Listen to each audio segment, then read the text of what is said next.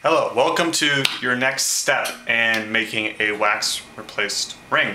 Now, I have here the ring we have from last time.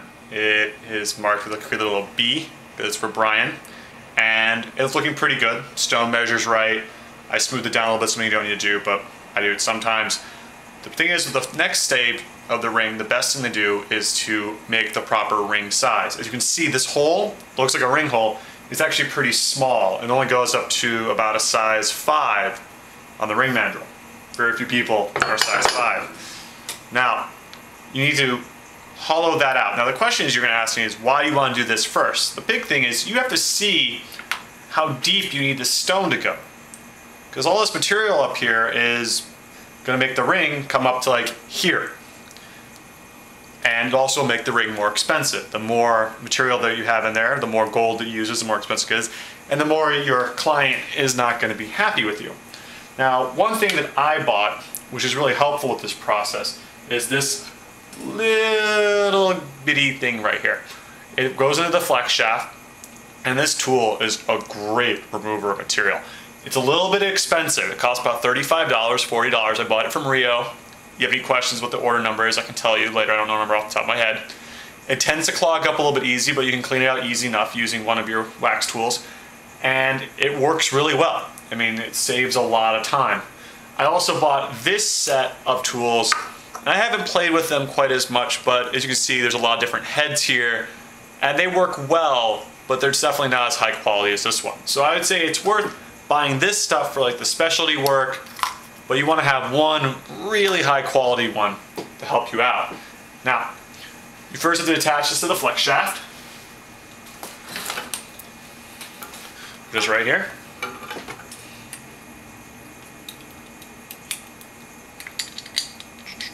Now, the flex shaft is operated by a pedal which you can't see, which is underneath the desk. I'm pushing, nothing's happened. I haven't turned it on yet. Right now I don't have the flex shaft on because I'm not ready yet. You have to think safety first. When you're working with this kind of stuff, you always want to wear goggles and you always want to wear a mask. Now the problem is the mask has a habit of, when you have the goggles and mask on, of fogging up. Sometimes I just wear the goggles, sometimes I just wear the mask. Depends on what I'm doing. In general, I try to protect my eyes more. For this kind of stuff, I try to wear both because it's just junk goes everywhere. So, I have my mask on. You don't need a super fancy one unless you're pregnant, but this is just fine. And then I get this thing turned on. And now it's turned on. Let's check it. Sounding pretty good. Now, the ring is a size 7.5. So let's start doing it.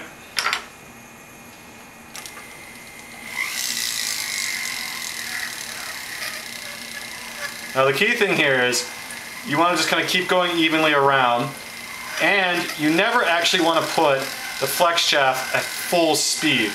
The only time a flex shaft is actually put at full speed is when you're doing cleaning, when you're polishing. That's the only time.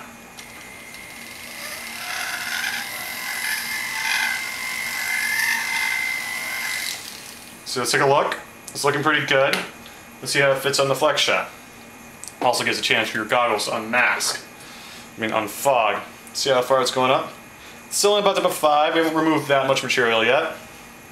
Up on one side, so we've been removing a lot more on this side. Let's work on this side a little bit. We're going up to almost 5.5.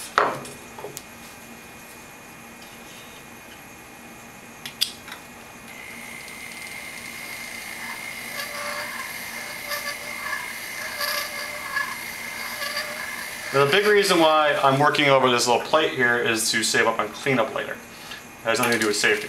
It just makes it I can put most of the stuff there.